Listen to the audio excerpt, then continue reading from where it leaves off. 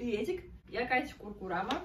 Опа, у меня кофе убежал. Сегодня я хочу переделать этот сарафан, потому что в основном, если я выпрямлюсь, я буду ходить с ним вот так. Можно заглянуть и увидеть там мои трусы. Я хочу убрать ширину, а сзади сделать вытачки. Здесь, чтобы убрать этот мешок, потому что так я выгляжу как мумитроль. А вообще-то у меня очень красивый изгиб на попе. Вот. Я считаю, что одежда должна подчеркивать фигуру, пусть как бы и не сильно облегать, типа вот так. Так будет странно. Но как-то, в общем, куда-то вот это все нужно убрать. Поэтому я буду распарывать боковые швы, убирать здесь ширину. И, собственно, этот длинный шов спинки тоже я распарю и сделаю там вытачку. Буду делать все постепенно. Сейчас покажу вам весь процесс. Я сколола на себе боковые швы, то, насколько я хотела бы их убрать. Тут получается где-то по сантиметру с обеих сторон, даже 2. И сзади примерно заколола себе размер вытачки. Сразу, кстати, спинка села.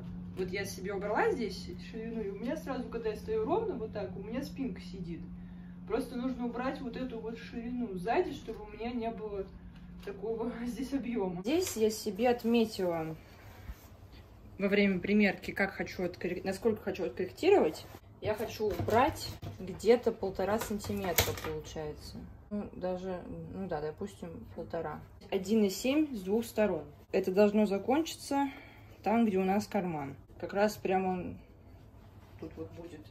Он у меня получается на талии. Смотрим, что у нас здесь есть. Ага, вот припуски. Карман начинается здесь. Убирать я даже в пройме хочу. Здесь еще вытачка. 1,7.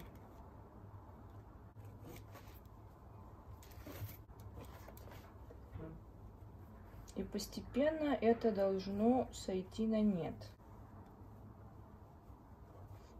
Как-то вот так, что ли. Интересная задача, необычная, переделать. Самой себе придумала такую задачу, как всегда. Постепенно сойти вот сюда на нет. Вот такую вытачку. Придется здесь раскраивать все. Можно даже сейчас это все прометать. Делаю то же самое с другой стороны. Сейчас мы все это прометаем. Я вытащила булавки с обеих сторон, вдела нитку белую в иголку длинную и стала прометывать с двух сторон так, чтобы выполнить примерку и все уточнить. Я прометала сейчас все припуски, которые я хочу убрать. И теперь на мне смотрится сарафан вот так. У меня сзади убрана свобода и по бокам. Он сразу сел на спине. Конечно, он немного отходит, но как бы при ровной... Ну, может быть... ну да, я же там уберу его как раз вот в ту вытачку. И все. Не будет этого торчать. Но я считаю, что это уже гораздо лучше, чем то, что было. Сейчас буду его распарывать и уже дальше сшивать. Итак, нам надо распороть швы.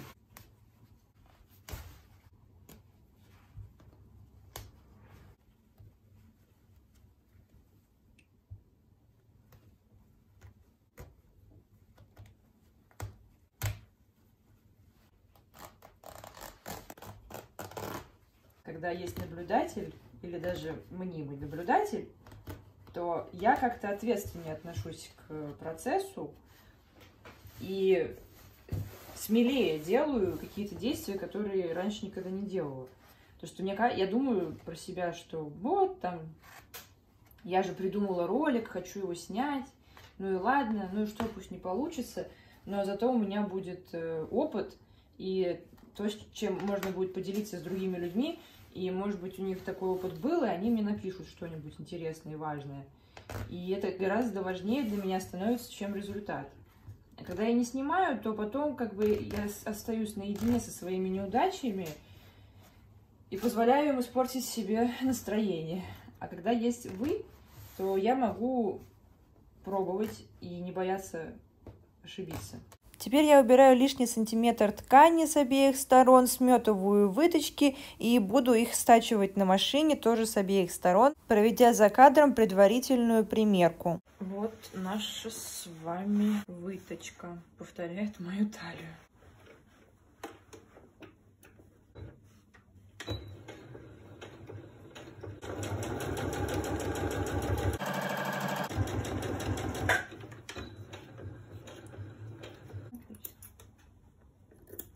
Два боковых шва я уже сделала, остался самый ответственный. Его надо сколоть и прометать, и примерить. Я на тех тоже делала пример, но просто я не показывала, потому что это, наверное, скучно. Внимательно и аккуратно скалываю весь шов по длине, чтобы его обметать и потом только стачать. Предпоследний день лета. Наконец-то оно кончилось. Уже прометала все, уже откорректировала. Хочу уже прошить и показать вам в готовом виде, потому что уже что-то устала 1000 раз все примерять.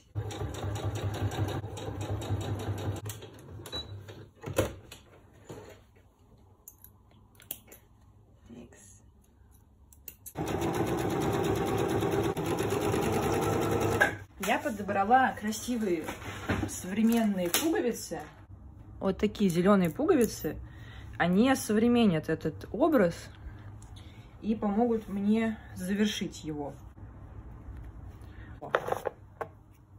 Вот этот цвет может идеально подойти к этим пуговицам. Да, этот цвет идеально подходит. Зеленый мне подходит. Та-дам!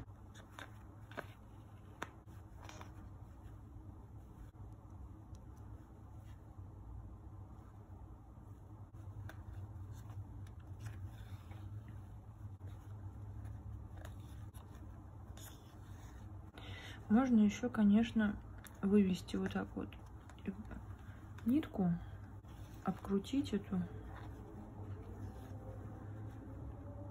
чтобы точно она не оторвалась. Вот так. И все, теперь не оторвется. Вот у меня таких пуговиц больше нет. Но есть одна запасная, но не хочется терять.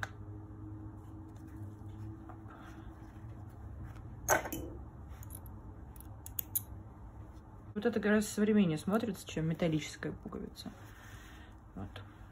Итак, вот и долгожданный результат моих трудов. Я убрала длину, горизонтально не очень удобно снимать. Убрала в швы здесь талию максимально, насколько это было возможно.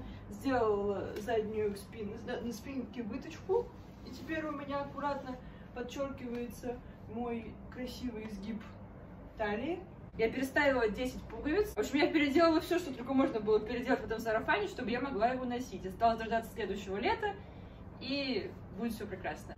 С вами была Катя Куркурама. Спасибо, что были со мной до конца. На моем канале есть еще ролики про шитье. Надеюсь, вы их оцените. Подписывайтесь на мой канал, ставьте пальчики вверх, и будем с вами на связи. Всех целую. Будем ждать лета.